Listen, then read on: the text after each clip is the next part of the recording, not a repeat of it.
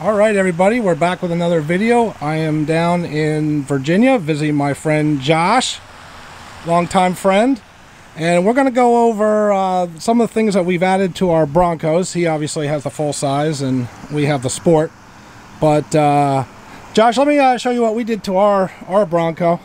We added some aftermarket stuff that's kind of fun because this is my wife's vehicle. So we added the grille covers here. Gives a little bit of red to the dashboard, and then we have little the carbon fiber centerpiece, and then we have a nice soft touch for the elbow rests, and then in the cup holders we have some cute little rubber. Yeah, it keeps the drink from moving around, and it's red, matches the car, so that's kind of cool. So that's what we did to our vehicle. Now let's look what you did to your vehicle, because that's a whole different subject. So this is my 2021 Bronco Outer Banks Edition full-size Bronco. I didn't go with the Sasquatch Edition because this is my daily driver. So I'm trying to go for a mix of things that would be great when we do excursions, camping, go places, as well as be my daily driver. So to begin, the Bronco first started with a roof rack. I did remove the roof rack because it was a pain. You really can't get that middle section off when you want to take the roof off, and during the summertime we definitely were taking the roof off and enjoying the fact that you could, you know, go topless. That's right. To first start, this is the Ford Aeroskin Trail Guard. I wanted to put this on there because, again, reading a lot of the forums, a lot of discussions, a lot of people were getting rock strikes on their windshield. I was just trying to minimize that. I can tell you that driving down North Carolina a couple times, definitely saw a decrease in the amount of bugs that were splatting on the windshield. So this was definitely a good investment, super easy to put on. It's a 3M tape. You just take it off, clean up, and stick it on there, and it's on. Now that's interesting you bring that up, because for our vehicle, they said because of the angle of the windshield, you can get heavy rock strikes. Yes. That's one. They want to sell us extra insurance. Yeah, for that. that's one thing I didn't want to do. Like, again, seeing people that took a lot of rock strikes to their vehicles early on, I'm trying to protect the windshield as much as I could. One of the other things I did in the front here was actually put these gas piston hood assists on. So the stock Broncos come with a normal hood that you have to use the T-bar to put up, and you know, you got to lift it up. Yeah, that's the way ours is too. Yeah, this is a cool modification. This came from Masterbuilt, or excuse me, I'm drawing a blank on them. The Rough Country, sorry. Rough Country. Rough Country actually brought. They do a lot of nice stuff. Yeah, and I have a lot of stuff from Rough Country on our Bronco. The only thing about installation of these, of course, someone's gonna drive on the road. Motorcycles galore down here. Is putting these nuts inside of the hood. They're a little tough to get in there. They come with a little handle on them, but they're still hard to place and get those entered in. But again, it was a great mod, and it was something that was easy to get to the vehicle inside. Now, did you do anything else to your engine? Not done anything yet to the engine yet. I've still kind of waited on that. I'm still reading some reviews and kind of waiting before I do anything to the inside of the engine. But all right, so which engine is this? This is the 2.7 liter turbo. So this is the larger version that they offer. It is an automatic. I didn't get the manual, so I just didn't want to be riding a clutch in DC traffic. So no, I don't blame you. So still going with the front, I've done a couple different modifications. In the Commonwealth of Virginia, you have to have a front license plate. So I actually went to Built Right and got this license plate holder for the front. It's a great add-on. The only indictment on this add-on is that because of the bracket doesn't hang all the way over to the edge of the license plate, people tend to walk and catch their pants on this. They've actually broke my frame here. So again, it's a great add-on, but it's just one of those things. Just be careful when you're watching. Keep an eye on your license plate, because people do tend to catch it on their pants. Next thing I did to the front was actually replace the tow hitches. So the Outer Banks, because it has the plastic molded bumper, the tow hitches are actually turned, so you can't actually put these shackles on there. So I went back to Rough Country and got the tow shackles to put on there, and these came off of Amazon. I think they're what's the company? Autobots. They're just 3/4 inch clamps. You'll see that like they're white because I kind of went with the white theme as I did the rest of the Bronco, because I do like the blue and white, especially since it matches the front badging and everything like that. So before we move too far over here, I did replace the antenna. This is just a little $10 job off Amazon. I couldn't even find the name of the company. the antenna comes with a full size kind of whip antenna that stays up. I didn't like it. I wanted something a little smaller, a little low key. So now, is that only AM FM? I think it's only AM FM because, again, a lot of times the satellite is coming from the front there and is added into the intelligence package, I think. Don't quote me on that, in the front of the vehicle. So AM FM really doesn't matter. No, it doesn't. And the other thing is this also has the ability to be a hotspot. So again, you're pulling a lot of stuff on the satellite radio from the internet. So using more than just the AM FM bands. So we've added these. These came from Bronco Depot. This is their script Bronco. This is like one of the other first things I did. I actually removed the factory badging and put these script badges on. They came pre-taped. They were pretty easy to put on. They even give you a bracket or like a paper cutout to make sure you can put them in the right place and they're centered and everything. I actually ordered another set of these OEM factory Outer Banks logos, even though I removed them with a little heat gun and a piece of fishing line. I actually tore one of them, so I had to buy new ones. So just be careful because they are a little expensive and you have to buy new ones, but I think they look really good underneath the badging, the script badging that we have here. So moving on to the vehicle, inside the vehicle itself, a lot of this stuff is kind of just vanity stuff, things that make it kind of fun. I did order the original, the factory door sills. I think in the future, if I would have known what I know now, I might not have put these on there. When these get clean, they become very slick, and if someone steps on them, it's pretty easy to slip. So I think I would try to go with something more of like a matte, and I might still do that in the future just because, again, when you pull the doors off and things like that, you know, when you step out, you don't want something slipping. I did the sticker applications from, I think it's 3-stage. Again, we'll link everything that I've added to the vehicle in the bottom of the comments, but this kit came with the Bronco logos inside, the one for the dashboard here, and we'll see that there's one on the shifter. There's the small horse logo, the Bronco logo, and it's a small sticker that actually ended up in there. How long did it take you to put that on? Not long, actually, and they actually come with multiple sets. If you want to stay there, I'm going to walk around so we can talk about the other stuff. They actually send multiple sets because they know that as you're peeling them off of the sticker and the laminate, if you tear one, you can put a new one in. Things like when we did like the C, I definitely had to use the second one because, again, it's a very, very thin piece right there. Yeah. But it was not too bad. Again, using a pair of tweezers to pull them off and then just getting them centered when you want to get them set. So then you have it in the center on the shifter too. Yep, the little Bronco logo. This was really cool. Again, they send, I think, 2 or 3 of them in each one, so if you mess up one, it's not the end of the world. You can get it in there, but I think it offsets the colors that match with the handles here, as well as the threading in the seat. So that looks really good. Let's see, what else did I change? Okay, I think the next thing we could talk about are these paracord handles. So one of the things I noticed, my wife is kind of short. She had a hard time getting up in the vehicle, even though it's not the Sasquatch, and even grabbing the side handle wasn't enough, so I ended up going with these paracord handles. I think I got them off of Etsy. I have to remember who the vendor was, but they're great little handles, and they're very easy to install. You just pull the bolts, put them back on, and they're ready to go. So from a functional standpoint, I added a couple things that I use almost on a daily basis. So the first one is the rail for the bring your own device. This is Sinister Customs actually made this rail. It's a 3D printed like a Picatinny rail that goes on there. It's a 1-bolt drop in the center. And I use both of these for my cell phone. So I, like a lot of people, I have a personal cell phone and a work cell phone. I went with a couple of just basic camera mounts off of Amazon with these balls here. They're the perfect length and they tighten down, and of course, much like the theme, keeping it blue. Yep.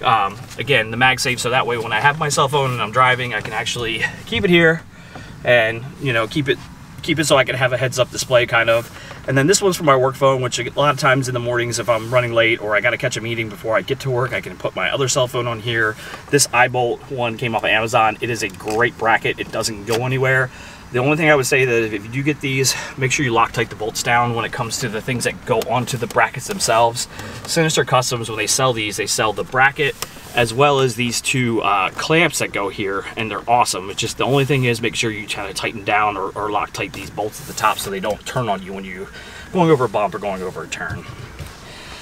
The next thing I added was this kind of, I call it like a saddlebag almost. It's a one-piece system that goes around the top of the console here that gives you 2 little storage compartments here.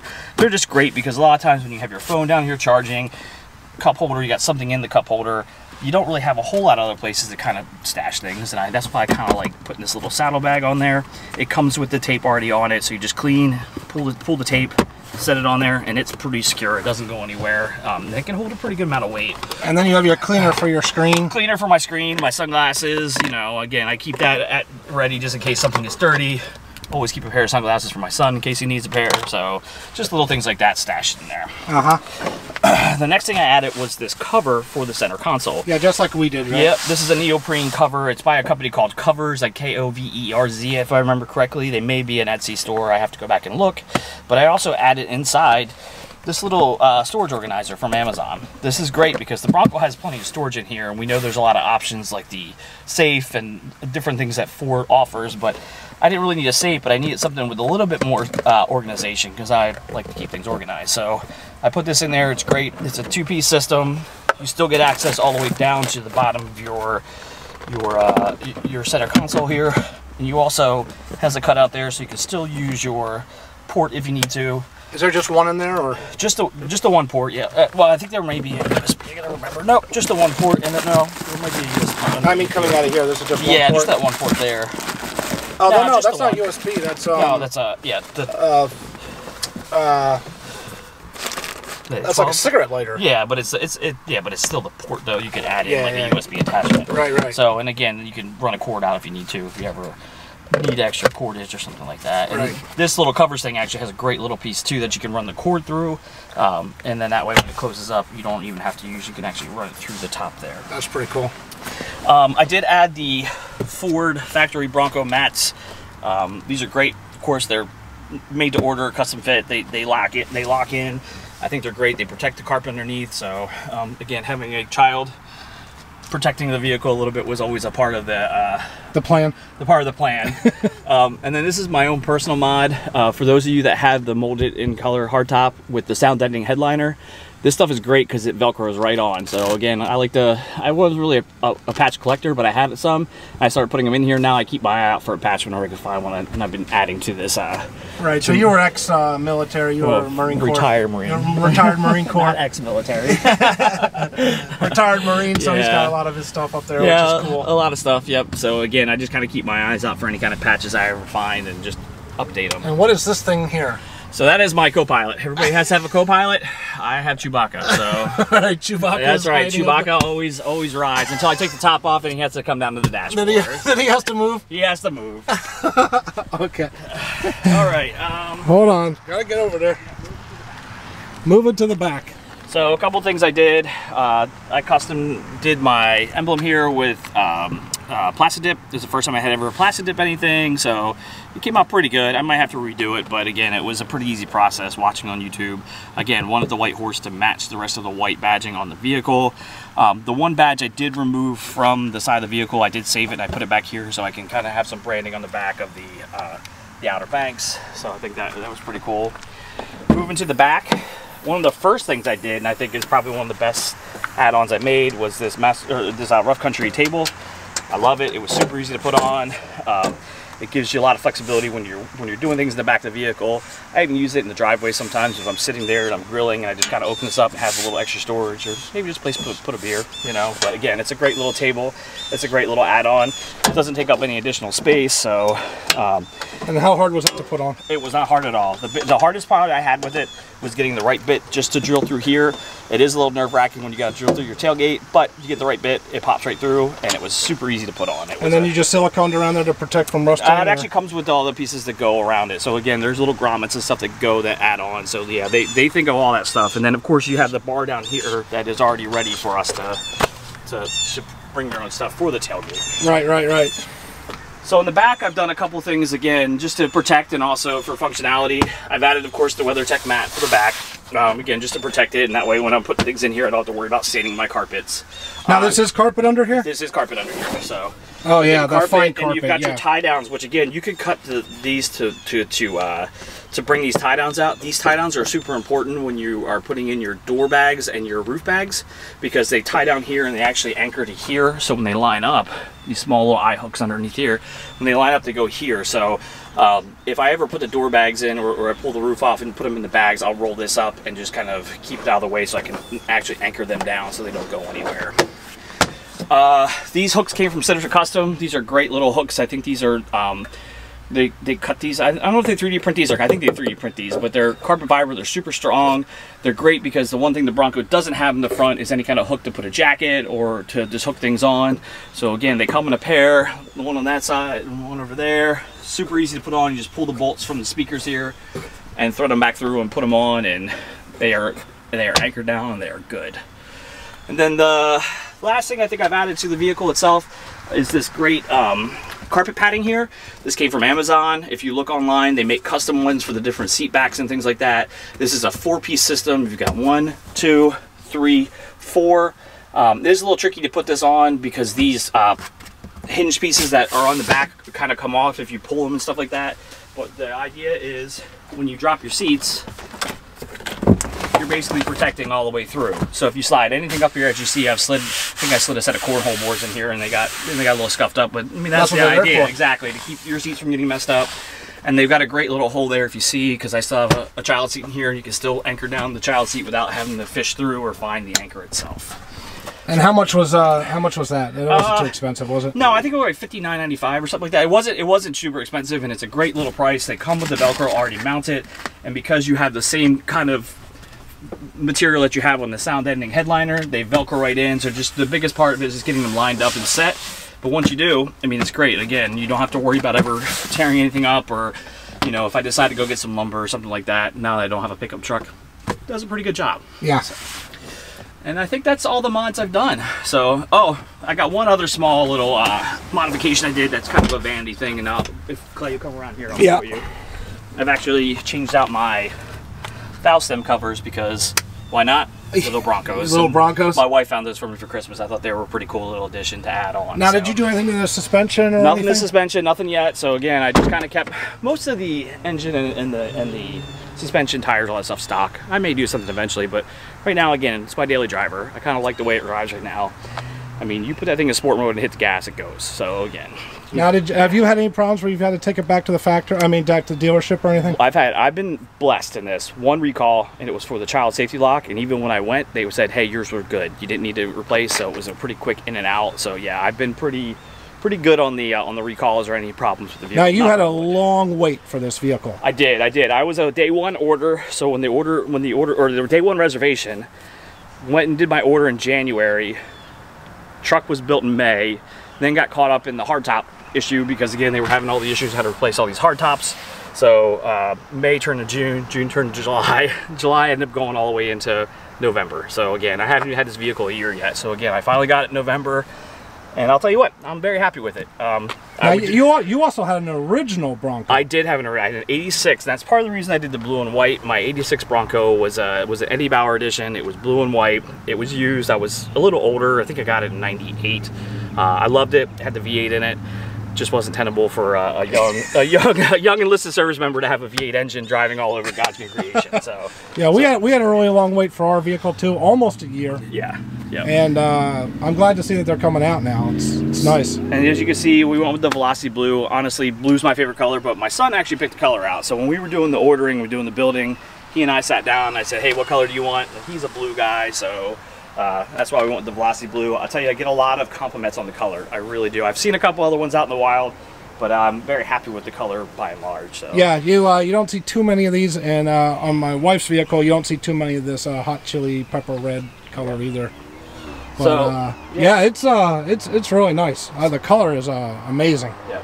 So I hope you enjoyed the video and some of the little add-ons I've done. I think there's going to be more, so maybe some. Now, what are you planning? Are you planning? You're not going to do any suspension? No, but I think the next thing I'm going to plan is that Badass Temp Company makes a rack just for the back of the hardtop, so that way you can still remove all 3 panels to actually have the passengers open. So that's one of the things I'm planning on is the rack here. The other thing is there's I think Badass Temp Company is the same one that makes it. They make a really cool rack that goes around your spare tire. It's not super weight bearing, but it's enough to be able to throw a cooler up there or just throw some things on. It basically anchors around the tire and put your rack right here on the back, so that way you don't have to do something with the tow hitch or the tow package.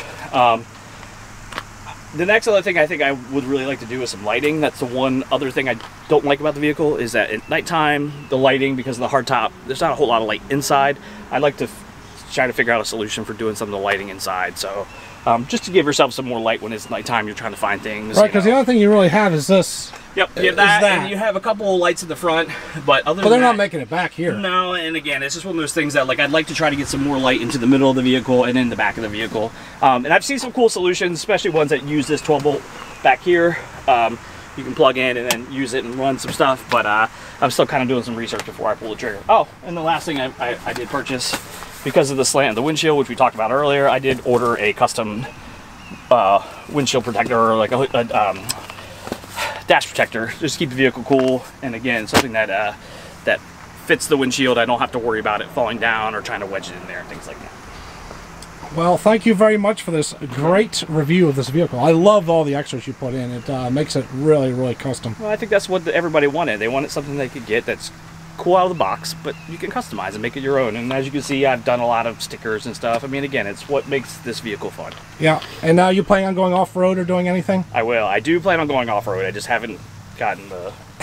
There's that fear that you might scratch something, yeah, the right? chutzpah up to get. Although I will tell you that I did pick up a set of stock fenders at a matte color. Somebody was selling them online here in Virginia. I grabbed them because I think if I ever do go off-road, I'm going to take the painted fenders off, put the matte ones on. That way, if I scratch a fender, I'm not too... Now what? Remember, some people online were saying that because there's no fender, no... Yeah, that's the other thing too. Yeah, that's a good point. I am trying to find the flaps for protection, because you can see I actually have a little scratch here, right here and right here, and that is completely from wintertime kicking stones up, and I heard it. It like came up and it hits here, because again, you don't have any ability to stop that. And I know there's some videos out there that talk about those.